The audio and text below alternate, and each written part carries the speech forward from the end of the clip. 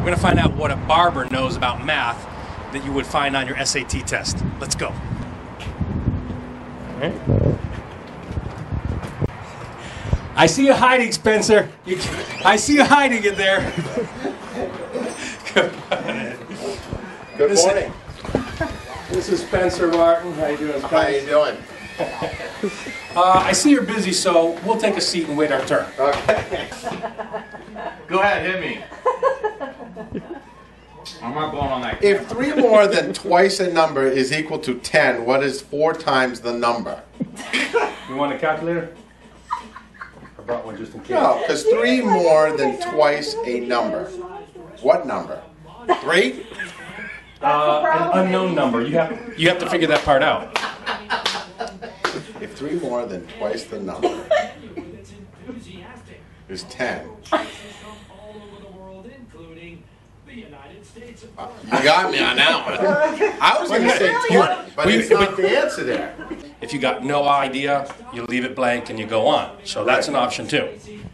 I'm going to leave it blank and go on. Oh my goodness.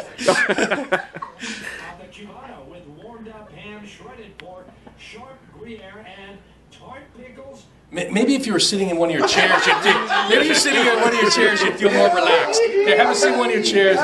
Here, we put a little hot cream on your neck and soothe you a little bit.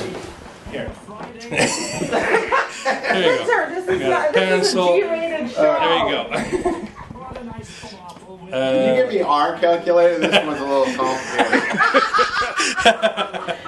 How do you pause it? Twice the number. Okay. I'm deleting it. He's pressured. He's just Can anxiety you figure that out? I guess it's this one. When in doubt, pick C. No. You got kids at home, never do that. Never ever do that. You don't care what the answers were previously. Every problem is separate and individual. I would have to say C. Okay, so the question then goes to what is 4 times that whatever that number is. Okay.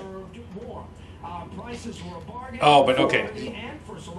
Okay. Did I do it wrong? So at home, I'm guessing maybe you beat Spence on this one. Yeah, you will. But the answer for you at home, the answer is D, and let's figure out why that is. 14. 3 more than twice a number. Okay, let's figure out. If we can create an equation, 3 more than twice a number, what would that come out like? That would be twice the number means 2 times, right? Right, so And when you don't know what that number is, what do you insert for it? N, X, any letter, right? So you're going to put 2 times X. Go ahead and write that down. 2 times X. times X equals. Not equals because it's 3 more. And so what do we have to do? Add 3. So 2X plus 3. 2X plus 3 is equal to 10. So that means 2 times X is actually 7, right?